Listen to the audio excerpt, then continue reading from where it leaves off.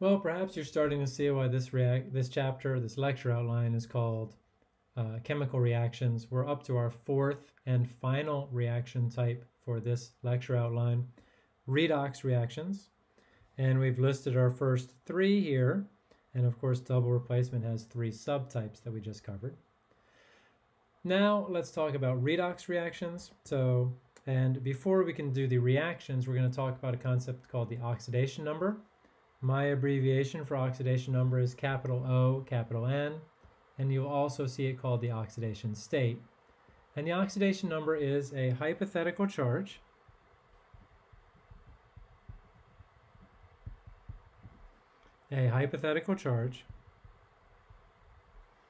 assigned to an atom,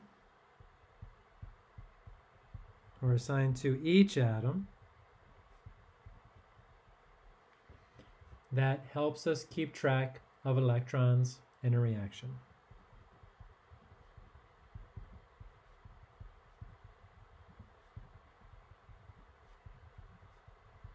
And my symbol for electrons is E superscript minus.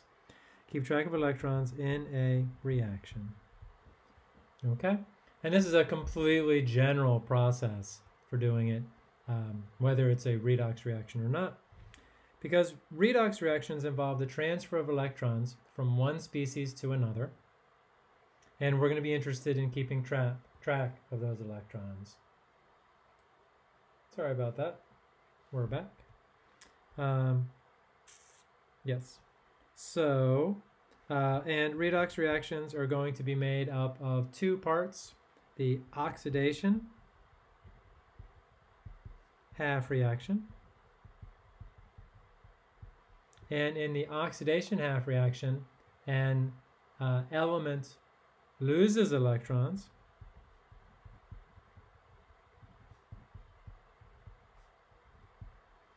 and in an reduction half reaction,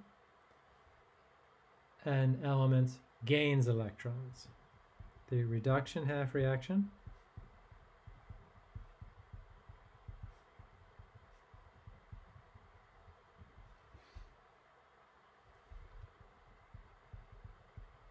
gains electrons. And my acronym that helps me remember oxidation and reduction is, so an element loses electrons, lose electrons oxidation, LEO, gain electrons reduction, so gain electrons reduction, and grr, so Leo the lion says grrr. There are other ways to remember that as well.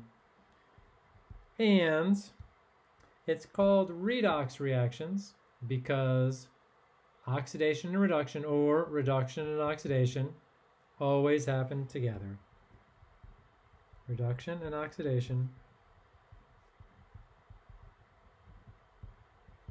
Half reactions always occur together.